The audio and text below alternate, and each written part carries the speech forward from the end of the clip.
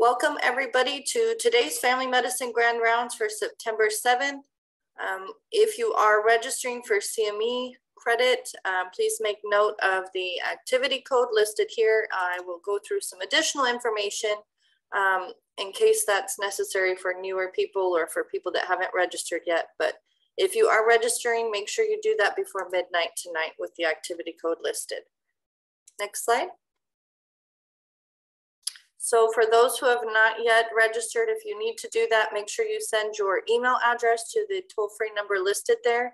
Once you've done that, you'll get a confirmation that your account was created. And then from there, each of the sessions, you'll just need to text attend and the activity code for that date to the same number. But if you have any questions, please feel free to reach out to me or the CME office. Next slide. So as we get started here, just want to take a moment to remind those of you watching, if you could make sure that your microphone is muted, if you'll remain attentive and engaged in the session. And then I will also, towards the end of the session, I'll be putting in the link so that we can provide feedback to our speakers. And as far as questions during the session, if you want to put those in the chat box, we'll take a look at those towards the end of the session. Next slide. So this is the South Texas Regional Family Medicine Grand Rounds. We just want to make sure that we mention that we are partnered with the South Central AHEC and our mission statement is listed. Next slide. For those who are claiming CME credits, be sure to check every so often to make sure that those credits are showing up on your transcript. You can do that by visiting the website address there for our CME office. But if you have any questions, please feel free to reach out to them or you can reach out to myself as well. Next slide.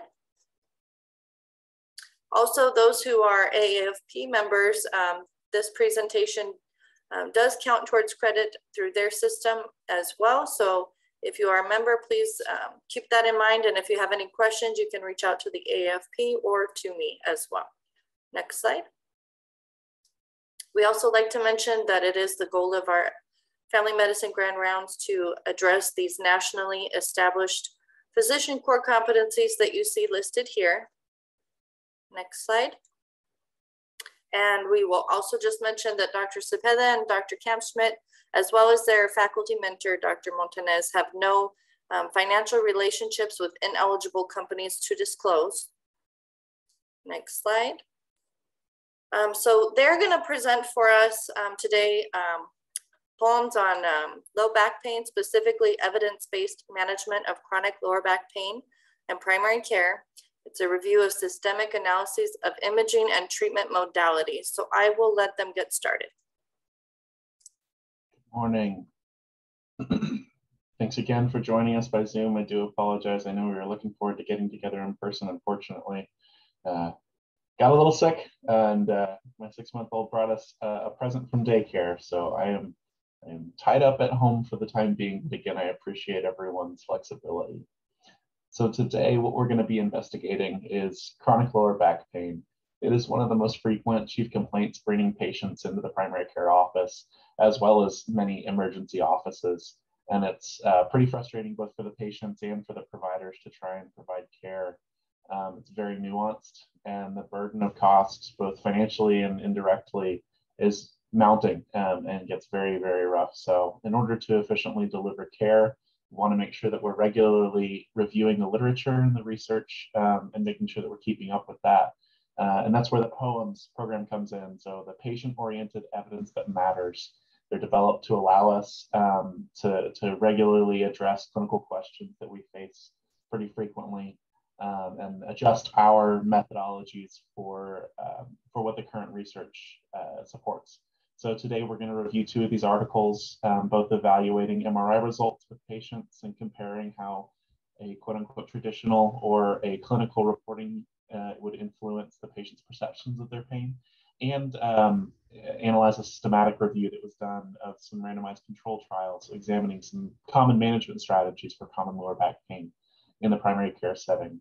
So as you can see here, these are our objectives that we're hopefully going to lay out for you guys pretty clearly. And again, if there are any questions, please just let us know in the chat box. So just a little bit of background on common lower back pain. As we said, up to 60% in some studies showing patients with lifetime issues with back pain. In the United States, several surveys have demonstrated that it's the cause of up to 5% of community healthcare visits and up to 7.4% of emergency department visits in the year 2020. Back symptoms are the 7th most frequent presenting complaint in the emergency department and up to 2.3% of all visits. And as patients aged, with brackets including up to 65 and older, that complaint becomes more and more common. And as we have a generally aging population, that's going to be something that we're going to be presented with, I believe, even more frequently.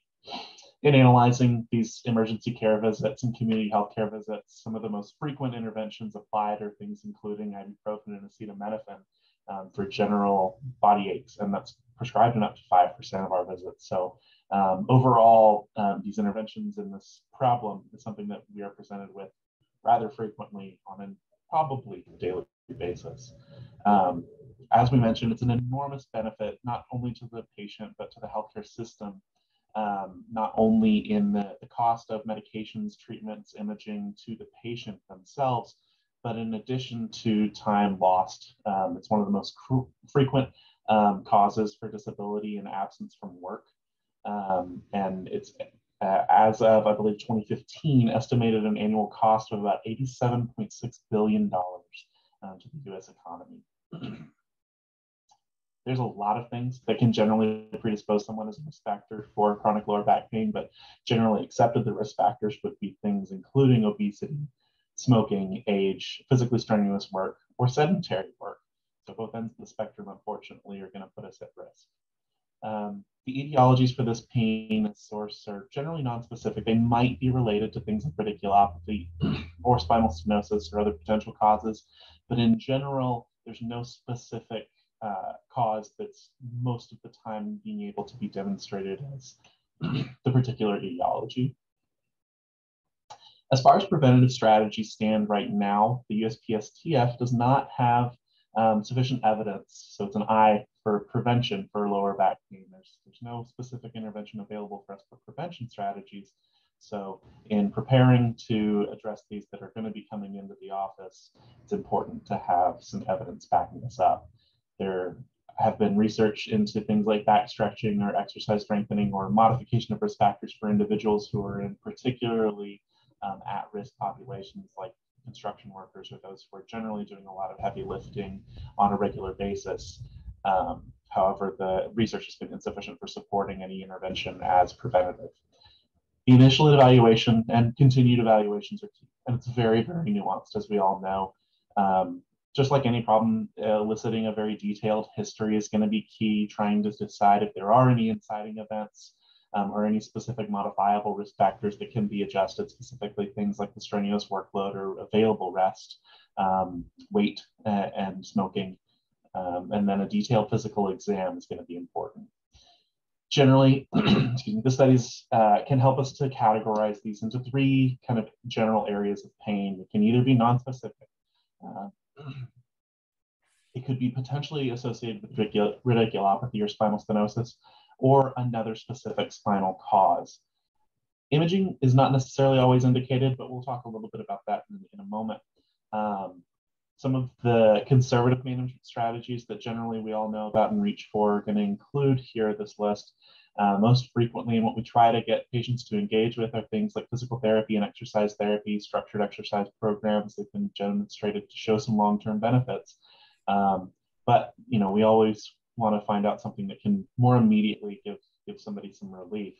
And so that's where things like oral or topical NSAIDs, acetaminophen, and maybe even things like topical rubefacin, spinal manipulation, acupuncture, all these sorts of things come in. Unfortunately, what the vast majority seems to come to is that we're using things like oral opioids to try and control this. However, due to what we know is a very serious epidemic across all areas of healthcare, opioids are not generally found to be a very effective strategy. We'll talk a little bit about that as well in the RCT reviews, but trying to decrease the need and the dependence for patients on opioids for relief of this pain is paramount. some of the things that can be a generalized red flag and kind of want to trigger us for a little bit more serious evaluation and intervention, things that might quickly trigger imaging needs, are things like being age over 50, demonstrating fever and chills, a significant traumatic injury, saddle anesthesia, and a history of immunosuppression or failure of conservative management. These are all kind of our red flag symptoms that we want to keep an eye out for in general to try and help someone probably moving on to a more serious evaluation than just what's going to be done in the clinic. Okay, and just one more point prior to going into our first article is that despite all of this, advanced imaging like MRIs, they're commonly used in the evaluation of back pain, but they don't really change the outcome.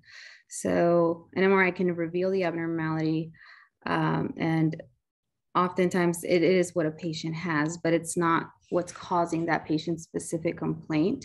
And so this article is an aim to explore the consequences of MRI usage reporting for low back pain.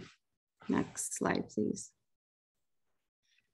So the title is the catastrophization effects of an MRI report on the patient and surgeon and the benefits of clinical reporting, which we'll learn what that is in a bit, results from an RCT and blinded trials. So this was an RCT consisting of 3 phases. In the first phase, we had a big group of 44 patients, and all of these had lower back pain for at least 3 months or more. No one in this group had red flags, and they also did not have a clinical indication for surgery. Then that big group was divided into 2 groups. And for group A, there was one way of relaying results, which was it's just routine MRI findings explained factually. The way it comes out on the impression is the way that it was explained to the patient.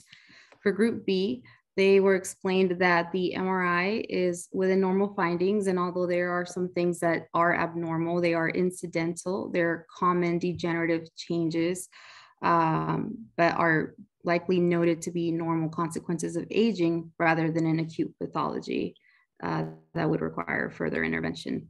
So both of these groups were assessed with some pain assessment tools right in the beginning, then right after the MRI, and then 6 weeks post the MRI.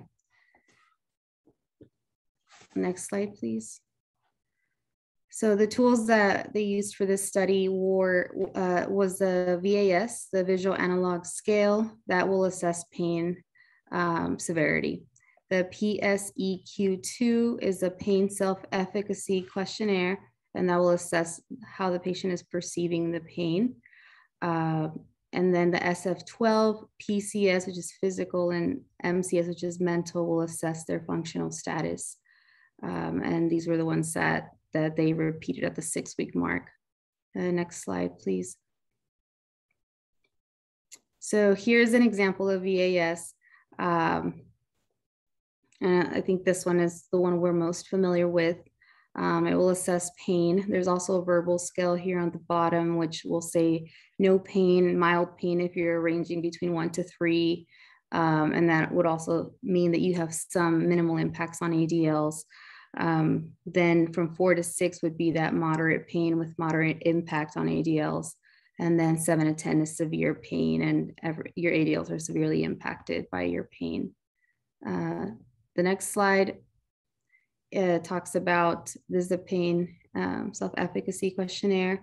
And it basically grades on a scale of 0 to 6, which 0 would be not at all confident, and 6 is that they're completely confident in how they're able to perform their activities while they are in pain. So I can confidently do my chores or enjoy things or cope with my pain. Next slide, please. And then the last one, I didn't put a picture of it, but that one was the short form 12. And that one basically just talks about the functional status. So it'll ask questions on like what the role limitations are to your physical activities, emotional and mental activities, and how much that's affected by your pain.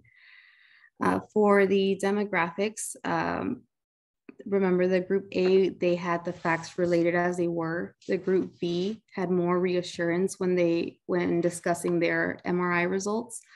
And this graph or this table is actually just showing us that initially the first groups and the first assessments were very similar. Next slide, please. Okay, so this table is showing us the difference in scores amongst these three tests, the VAS, the PSEQ, and the SF-12. After 6 weeks, group B shows that there was a significant difference in pain intensity, which that one is rated by the VAS, ability to undertake pain while doing tasks, and general quality of life and functional status, which is a SF-12. Next slide, please. So here we have a very similar comparison, but just in a graph form. So on the y-axis, we can see how they're putting the scale assessment scores, and on the x-axis, we see the progression of these scores over a period of time when they issued out these surveys.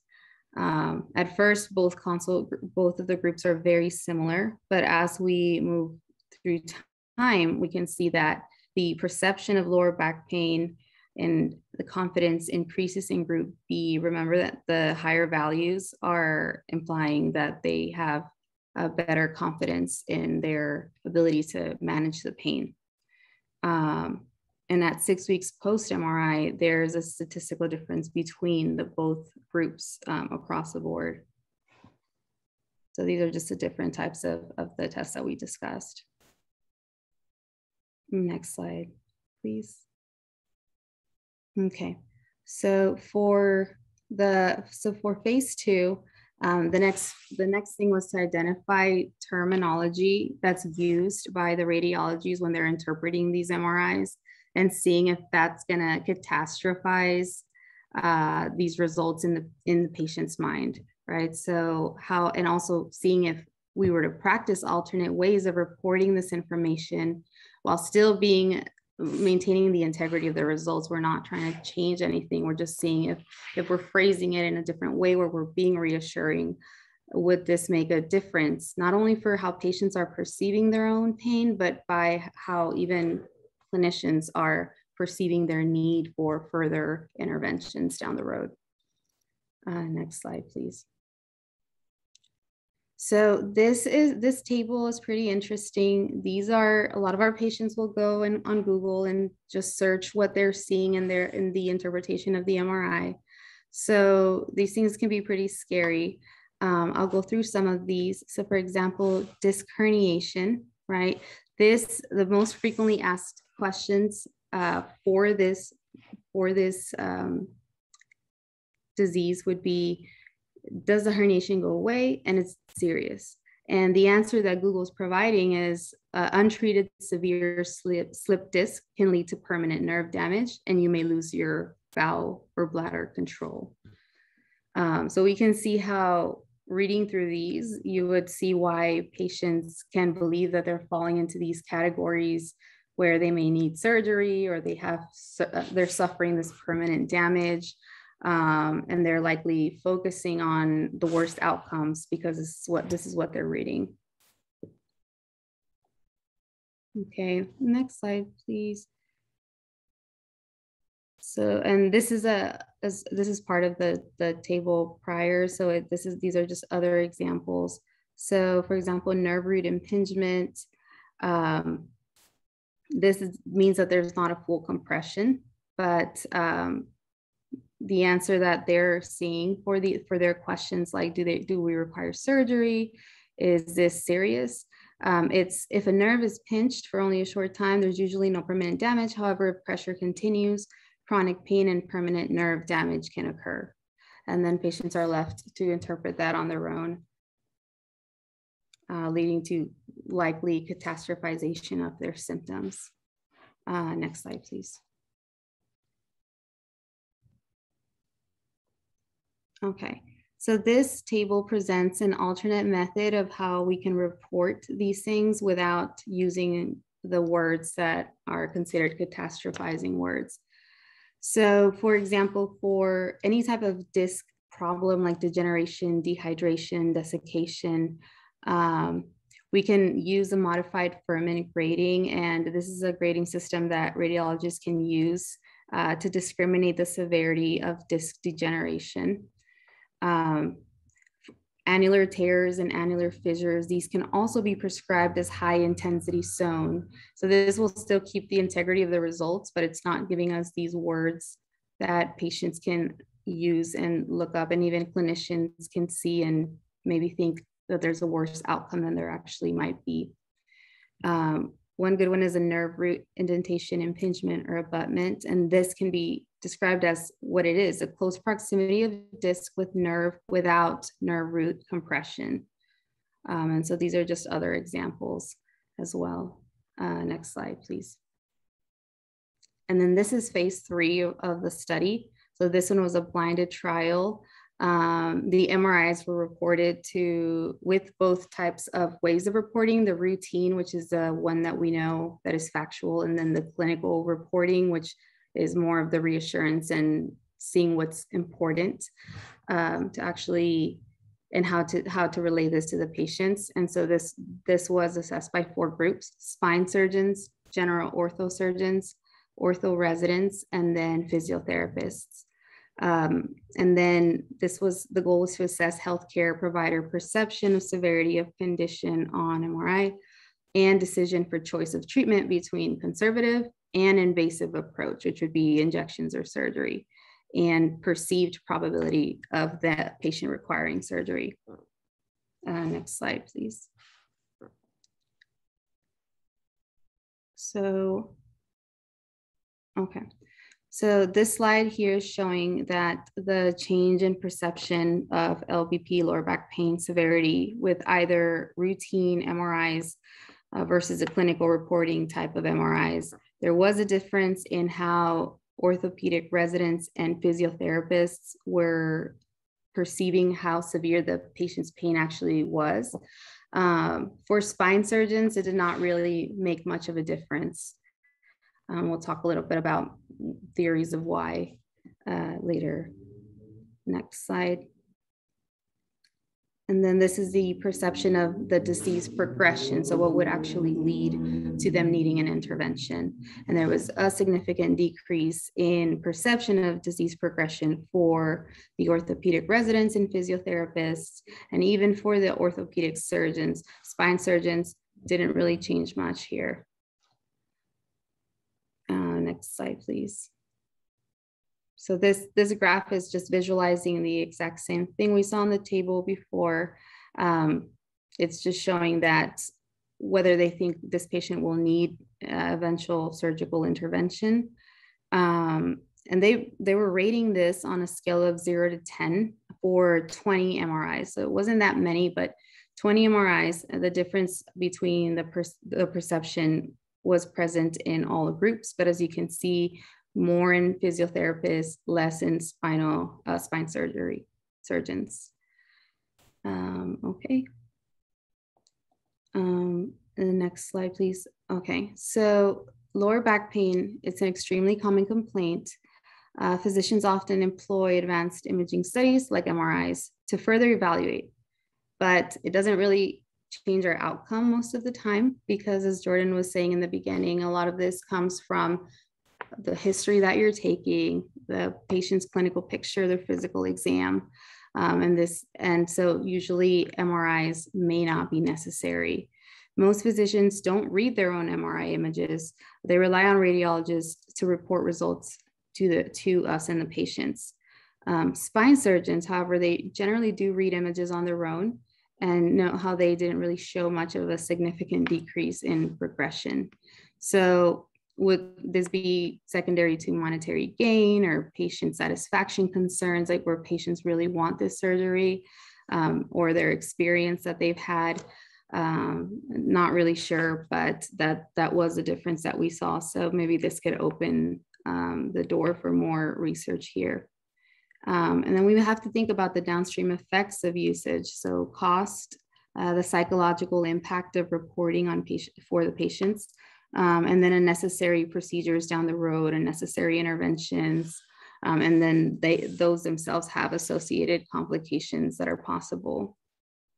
So some limitations to the study was that the group A had 21 subjects, group B had 23 subjects, so that could lead to a sampling error. Also, the age of these patients were skewed towards younger middle-aged individual patients, like patients were 39 through 42, but would we really see similar results with older age individuals? And another thing was the time frame. It was a very short time. The study only ran for about 6 weeks, but would we have similar results at 6 months or 5 years? Next slide, please. So this is just a little bit about pain perception. And this is just a nice figure that I found, but basically one frames the cause and severity of pain, and how they frame that actually modulates how they're perceiving their pain. So this is a discussion about whether these MRI results and how patients are interpreting this. Is this adding to pain catastrophizing? Next slide, please. Okay, so why do we continue to use direct interpretations of MRI findings? Physicians' understandings of MRI findings are limited to radiologist interpretation. We kind of just take their word for it. We need to increase education on changing terminology, but first we need to understand that the possibility of catastrophization of results. And by doing all of this, then maybe we can decrease the perceived pain by patient and even by physician to lead to better pain outcomes. Next slide, please. Okay, so MRI is a tool, not a necessity for lower back pain. So with increased access to advanced imaging, MRI scans are often used to assess the lower back pain. However, we may need to rethink if this scan is necessary and weigh the benefits versus risks. So the 2016 study found that 31% of lumbar spine MRIs were inappropriate in a healthcare system, largely absent of financial and other incentives for ordering. Appropriate use of MRI, 53%, seen when scan ordered after failure of conservative therapy. So that's why we get a good H&P, we get a good physical exam, we monitor the progression of the disease, make sure there's no red flags. And then we've tried the PT, the pain meds, all of the things that we spoke about that would contribute to more conservative management, and see if after all of that, or if any red flags present, we could get an MRI to help us. So personally, I would be more conservative about the idea of ordering an MRI. Like as of now, we kind of have to be, because insurances usually want to see that we've tried a lot of things before we can actually order this. But it's good to see the side effects of ordering an MRI that we hadn't thought about, and how this affects the patient as well. So always, I would say, if a patient truly presents with the full clinical picture, then definitely. Otherwise, I will continue to be more thoughtful and thinking about whether this will be necessary for outcome changes. And then next slide, please.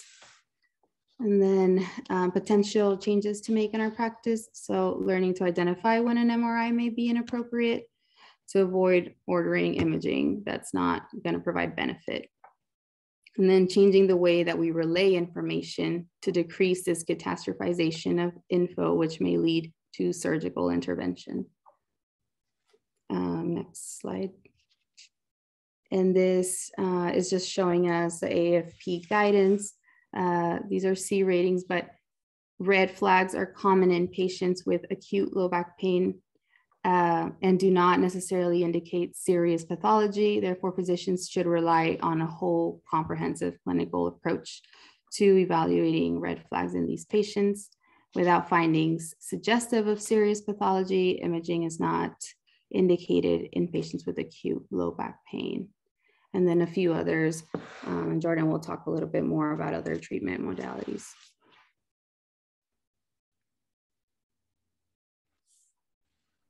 Thank you. All right, so my article entitled "The Peer Systematic Review of Randomized Controlled Trials" analyzed 15 common non-invasive and conservative management strategies that are relatively commonly used in the office, trying to see what evidence was available throughout the databases for support. So looking at Medline, Cochrane, eBase, and the Gray Literature Search, our neighbors up north, actually, this was published in the Canadian Family Physician, analyzed quite a few studies to find the evidence for these interventions.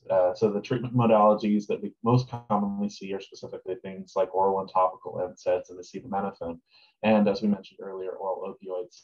But they also investigated several other strategies that may be less common in our regular daily practice, things like acupuncture, or some of us for things like spinal manipulation, and the use of SSRIs and SNRIs. They only included RCTs that reported the proportion of the patients that did demonstrate a clinically meaningful, meaning around 30% improvement of their pain through this intervention, and did a meta-analysis of these interventions.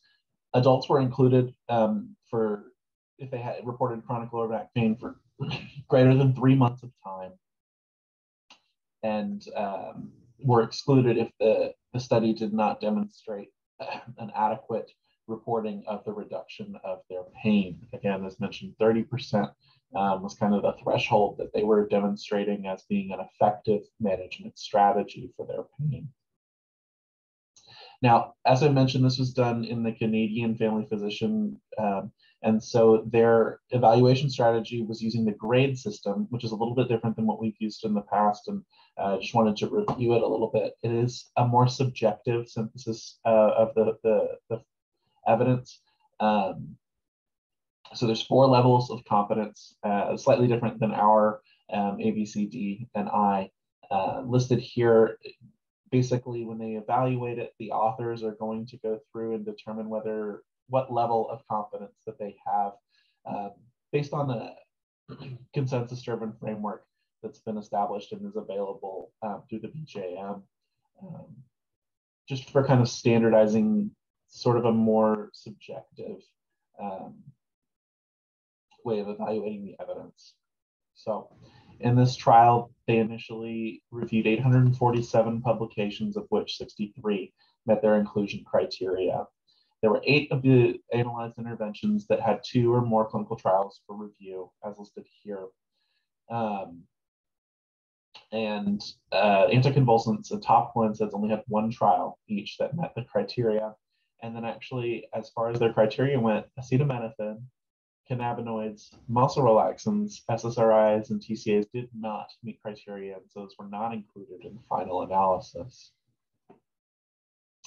Looking here at our kind of publication of the overall findings, there was moderate, meaning a decent certainty of evidence that exercise, oral NSAIDs, and SNRIs, specifically duloxetine, did demonstrate clinically meaningful benefits for patients with this chronic lower back pain. Additionally, something interesting that they did analyze with this study that is not necessarily done in many others was long-term benefits. And so exercise, also being one of the ones that was included in the greatest number of RCTs, demonstrated clinical benefits greater than 52 weeks outside of the intervention period. And therefore, it was the only intervention that demonstrated long-term sustained benefit. This kind of just supporting what we have maybe more anecdotally demonstrated and reported to our patients when we try to describe to them how physical therapy, while it might sound like it's not going to be necessarily the thing that is going to be of the most benefit for them, does have evidence for showing the most sustained benefit. And I think this is probably one of the most important things that we can take away from this, is again, demonstrating that this is evidence for what we have known for a long time to be the best outcome for the patients. Now, these studies did not analyze these methods being used in conjunction with one another. And so, obviously we would want to consider giving someone some immediate benefit with things like an oral NSAID in addition to their exercise therapy. Moving on to the things that demonstrated a lower evidence was spinal manipulation therapy. Did demonstrate that it had somewhat of a certainty of evidence for use as demonstrating beneficial effects for the patients. Rubefacin, specifically things like topical capsaicin, were included and did demonstrate a good relief for patients. But again, this was a short-term benefit and did not demonstrate any long-term relief for pain for the patients. Very low on the ladder was included things like acupuncture and opioids. Acupuncture did demonstrate some benefit, especially in the acute period. But when the studies were analyzed for longer than about 4 weeks, the benefit dropped off. And so these studies were generally run out to about 24 weeks for acupuncture and did not demonstrate any continued benefit after the discontinuation of therapy. Opioids, as we know, generally ineffective as far as long-term maintaining of pain relief. And then corticosteroid injections, as other studies have demonstrated, are not shown to be an enduring relief of the pain. Additionally, this study looked at withdrawals due to adverse effects. And so number one was opioids. They analyzed in these RCTs the withdrawal rates from the study due to adverse effects from the treatment modalities. And opioids over and over again were demonstrated to show more dropout and more risk of adverse events than any other intervention. SNRIs did demonstrate some additional likelihood for patients to withdraw generally from side effects that are known, but the likelihood for discontinuation was significantly lower. So what does this mean practically for us in our implementation? As we said, it's known exercise, meaning specific structured exercise programs as led by a physical therapist.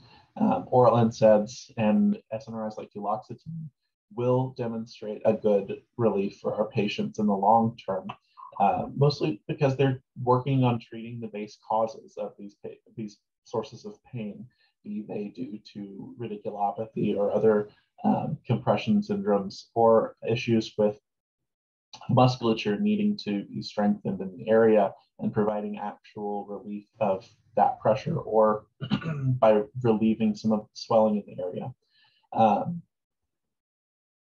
And again, redemonstration that opioids are a poor long-term intervention despite their prevalence in use. The long-term benefits of exercise being out to 52 weeks, including up to 48 weeks after discontinuation of the intervention, showing long-term sustained relief of the pain, again, can present us with a good source of evidence to present to our patients for how we can support that decision. It's always going to remain a challenge when we're talking about trying to do something, especially like exercise, which can be provoking for pain for many of our patients. And therefore, we would continue to recommend that we would want to try and co-administer things like oral NSAIDs to provide them relief, especially immediately before and after their physical therapy, allowing those sessions to be more productive and enabling them to participate in a more meaningful way and not have the dropout that would result in reduced long-term benefits. So what do we do with this evidence? As I said, we can continue to consider presenting evidence to our patients as we're able, but sometimes that's not necessarily going to be what they want to hear. Is that I read this study in a Canadian journal, or I heard a resident present to me on this.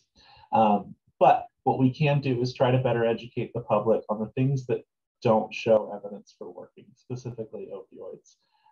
Opioids have again and again been shown to show more harmful outcomes and show that generally patients do not tolerate them well, and they do not treat the long-term source of their pain. So helping to allow us to educate our public and our patients a little bit better can allow us to help them in the long term and reduce some of that burden of care. So again, just to summarize some of our major points for the presentation, chronic lower back pain, we're going to see it almost every day in our clinical practice. And so we want to make sure that we're armed with the best evidence to support what we want to be able to do. There's moderate evidence from RCTs showing that structured exercise, NSAIDs, and duloxetine can give us benefit from the pain. And then the discussion of the benefit that we can be demonstrated from our imaging modalities, and specifically the way in which we as practitioners are going to interpret and discuss those with our patients can have meaningful long-term changes in their way of interpreting and dealing with their pain.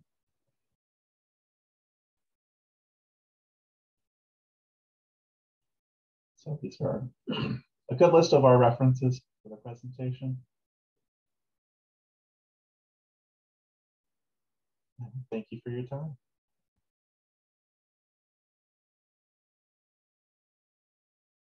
Are there any questions? Let's see in the chat. I think there was one question. It just says, what kind of exercises were documented in the study? Sure. So they did not go into specific about which exercises were. Again, this was a general review of the controlled trials, but they said, commonly prescribed physiotherapy. So it did include things like yoga, Pilates, Tai Chi, structured walking exercise programs. So it was a pretty large group of things that could be included, but what did need to be included was that they were guided and that they were able to chart some sort of participation in the exercise.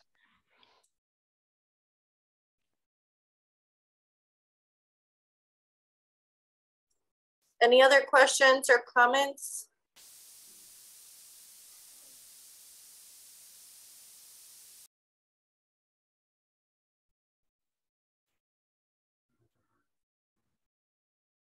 Well, with that, thank you so much for presenting to us. I know, as you mentioned, this is something that y'all are seeing every day in clinic. So thank you for going over it. Thank you also to everybody for joining us.